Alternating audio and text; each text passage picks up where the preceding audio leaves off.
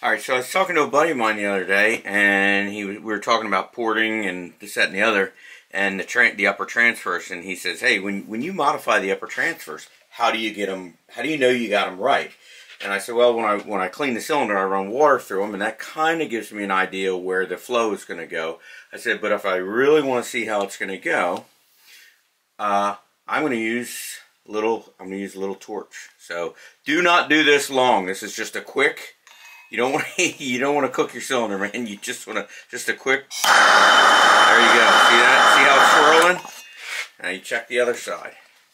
You can really see the swirl. You can't see that with water, but with a torch you can. See the swirl? See the pattern right where it's going? And again, we'll do the other side. Only for a second or two. There you go. Done. All right.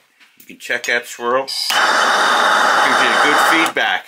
Lets you know where you're at, and it also it's probably hard to see from the camera angle, but you could tell elevation wise how high and low you are on the cylinder, where your transfers are headed. So it was a real quick example of a good way to check your transfers. I hope everybody likes it. Saw safe.